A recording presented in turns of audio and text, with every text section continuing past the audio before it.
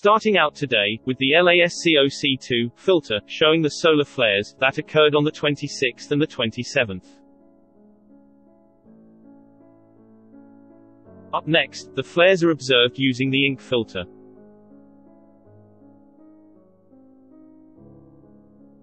Looks to be a partial halo solar flare on the 26th as well as the 27th, you will be seeing that, on the difference filters, in the next clip. Here on the difference filters, you will see some distortion right as the halo solar flare erupts. Let's take another look at that, and I'll pause the clip in 2 frames.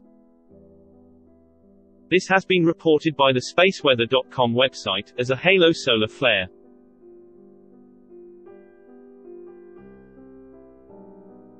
Here are the flares seen on the latest LASCOC3 filter as of today.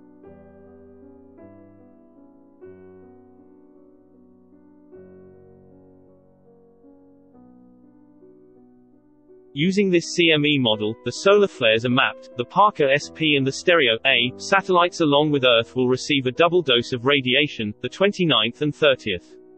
Going by the color coding on this model, it has a bit of stronger energy than the last flare, from the 24th.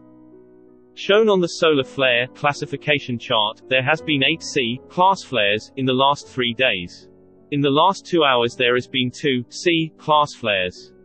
The last one was AC, class 7.39. This HMI intensity gram chart shows that there are 4 sunspot regions on the Earth-facing side of the Sun. This K index, and by extension the planetary K index, are used to characterize the magnitude of geomagnetic storms.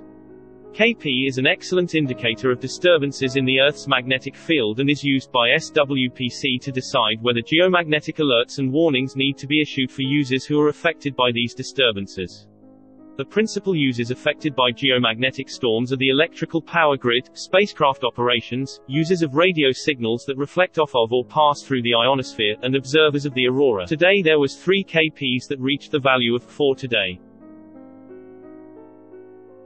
This is the position of the planets today. And as always, sit back, relax, and let me keep my eye on the sun for you.